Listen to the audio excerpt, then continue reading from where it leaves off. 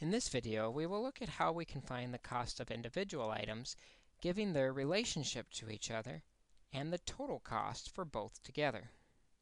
Here we're given that a sofa and a love seat together cost $444. The sofa costs double the love seat. What we want to know is, how much do they each cost? To help us clearly identify what we have in this problem, we'll clearly label how we will algebraically represent the sofa and the love seat. We are told the sofa is double the love seat.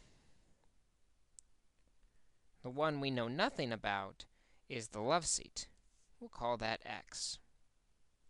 If the sofa is double the love seat, the sofa would be 2x. We're also told together they cost $444. If we combine these together, 2x plus x, we get 3x, must be equal to that combined price of $444. We now have an equation we can quickly solve by dividing both sides by 3 to get x is equal to 148. Using our clear labeling, we see that the love seat was x for $148.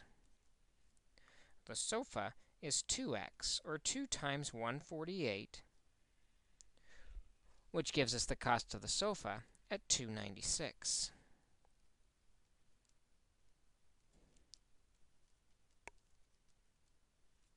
As you can see, we now have a sofa for $296, a love seat for $148, where the sofa costs double the love seat, but together they cost $444. By clearly labeling how we will algebraically represent each piece of information in the problem, we can quickly find an equation we can solve to answer the question.